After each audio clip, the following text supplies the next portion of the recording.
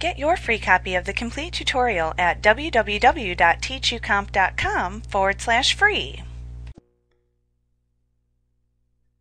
Access gives you a button group that you can use to easily place controls of different types into your forms and reports quickly and easily when they're opened in Design View. This button group is the Controls group that appears on the Design tab of the Form Design Tools contextual tab within the ribbon.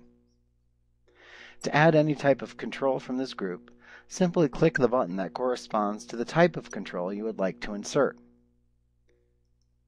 Place your mouse pointer into the location in the form at which you wish to place the control, and then click and drag with the mouse pointer over the area in the form or report where you want to place the control.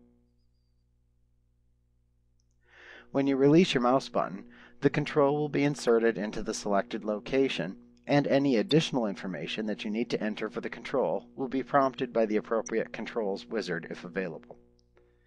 Now in this lesson, we will examine adding sophisticated controls to forms or reports in Design View.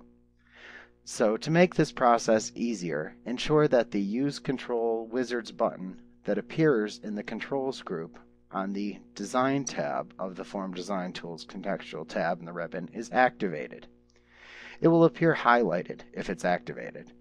Note that in Access 2010, this button appears in a separate section when you click the More drop-down button in the lower right corner of the control group.